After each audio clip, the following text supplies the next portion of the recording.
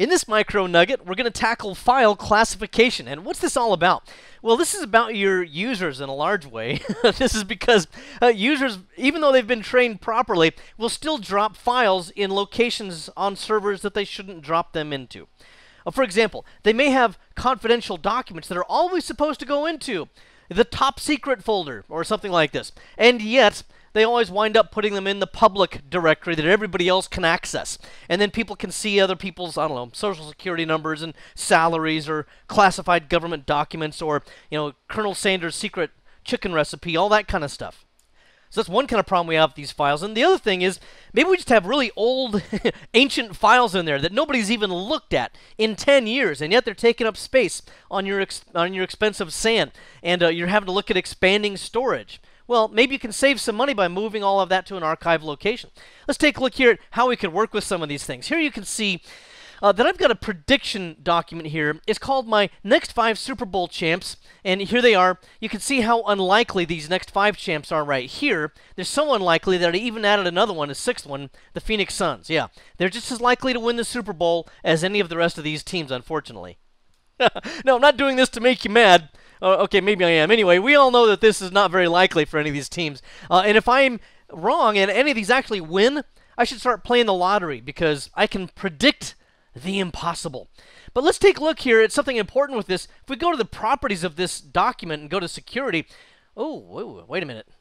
We can see that everyone can see this document in the whole company. I really only want administrators, my trainer account, the Phoenix bookies who are taking bets on all these. I only want them to be able to see this file, but yet everyone can see it. So that's a problem in terms of security. So how do I tackle that? Well, I've installed here the File Server Resource Manager. You can get this through add remove features and all of that. Well, over here, add roles and features right here. You can add that in. Once you've done that, then you'll have all of these things. Now, we're really only talking about the lower half of this, lower portion of this, for classification management. But you can see I've already created a classification for the Cleveland Browns. So the basic idea here is, of course, in real world, you'd want to search against something like top secret, or search against a word like classified, or social security numbers, or a pattern number matching like the digits that you would see in a social security, something like that.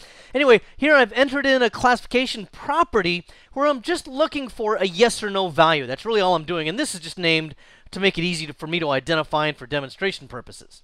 So I'm looking for a yes-no value. That's the main idea there. And then here for the rules, I'm going to use that yes-no value to create a rule. So I'm going to, again, just arbitrary, just name that whatever I want it to. And I am searching against a specific folder. For example, I can do that, or just all user files or certain kinds of application files, things like that. You can just pick that out as you like. And then the classification here, I'm just going to choose, again, my property for the Browns, okay, which is basically what I chose up here, the classification properties that I created. I'm looking for a yes value as opposed to a no value. And on the configuration of this, I'm looking for a simple string here of case sensitive for Browns. So in other words, this will give me a hit against a capital B Browns, but it will not give me a hit against a lowercase B Browns. Okay. So anyway, that's what I'm looking for there, and I'm just setting up kind of the background for how I want this to run. It's going to be a yes/no value, specifically looking for the word Browns. But right now, it doesn't do anything yet until I get down here into File Management Tasks. Here, I want to be able to change the permissions of that file. Really, we're just going to focus mostly on scope, where again, I've specified the C:\confidential folder, and the action, which is going to be a permissions.bat file that I have created, and this is what the file looks like. I'm just using iCackles, which is a command line version of a permissions modifier, and I'm pointing it to the specific file. And again, you can change this to, you can point it to an entire folder if you want to. I'm removing inheritance because I don't want everyone to be inherited, which is what's happening right now. And then in the next command here, I'm going to remove the everyone security group from that. Okay, so that's basically what I'm doing, and I specify which security I want it to run it against, and I look for the condition, which again is the Browns equaling yes.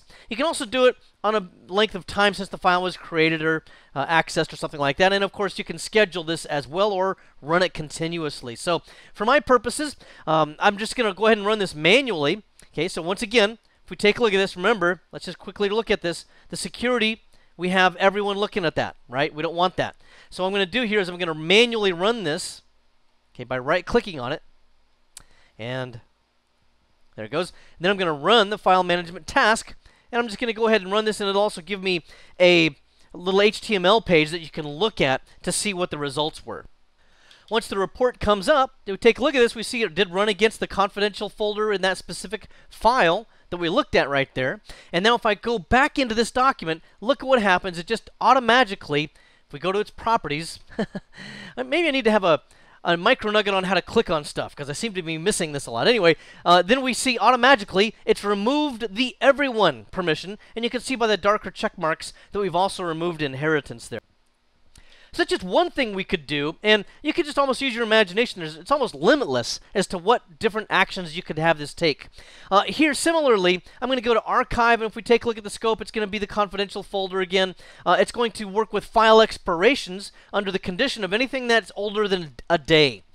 Now, normally, of course, you'll put a longer period of time, 365 days, however long you want. And you can use these other parameters as well. I'm just using that one for demonstration purposes because I want this to work immediately. So I'm going to run the file management task. I'm just going to run this one in the background this time, so it's not going to show me a web page and the results.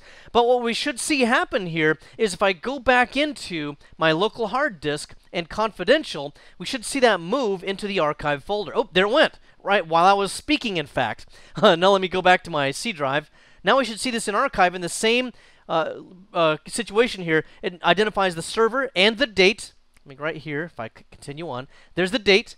And then it will also show me the existing original file structure where it was originally located. So on the C drive, confidential, there's my next 5 Super Bowl champs. In this nugget, we talked about file classification. In my full series for CBT Nuggets on the 70-411 exam from Microsoft, go ahead and take a look at this to learn more about file classification as well as file quotas and file screening. I hope this has been informative for you, and I'd like to thank you for viewing.